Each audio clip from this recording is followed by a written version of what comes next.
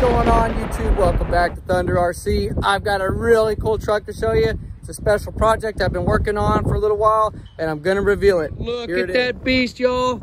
This is my Rovin XLT Darth Vader build. That's right, Darth Vader.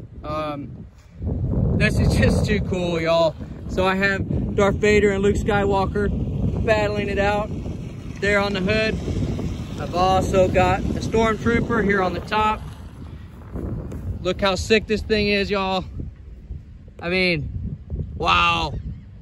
This thing is amazing. And I have none other than the best engine in the business, Taylor RC 46 GT with the new Taylor pipe. Look at that thing. Rumor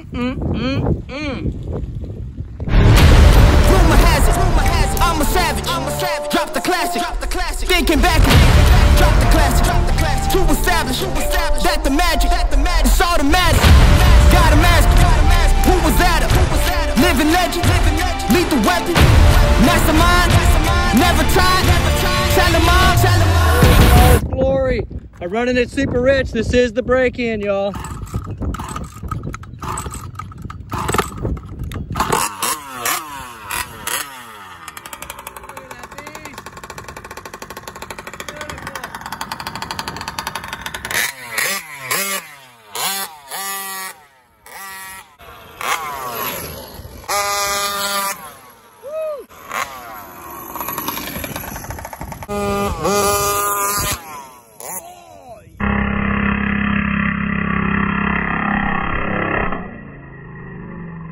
Now I want to let y'all know I have this sucker geared down on a low gearing for the break-in and for these massive huge tires. So that's why it's not super fast, and that's why I'm doing the break-in procedure this way, just to take it easier on the engine. Eventually I will gear it up to something like what I have on my 30 degree north. But man, this thing is actually pretty fast even on this gearing. And the big tires in the rear are pretty funny. You know, I kind of like that.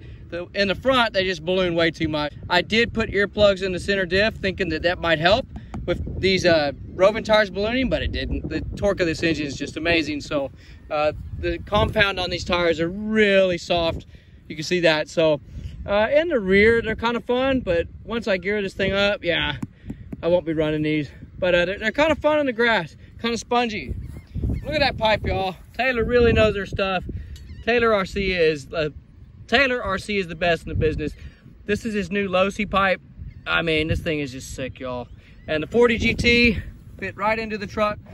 The Rovin XLT is basically a Losi 5T or a version of the Losi MTXL. And it has the anodized arms. This thing is just wicked. This looks amazing. Actually, I kind of like these tires in the rear. They're pretty nice in the rear.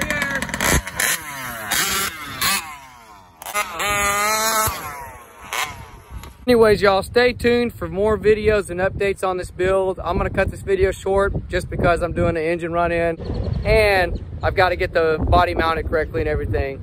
And I've got a light kit coming for it. So stay tuned for some epic future vids of the Star Wars Rovin XLT. Catch you next time.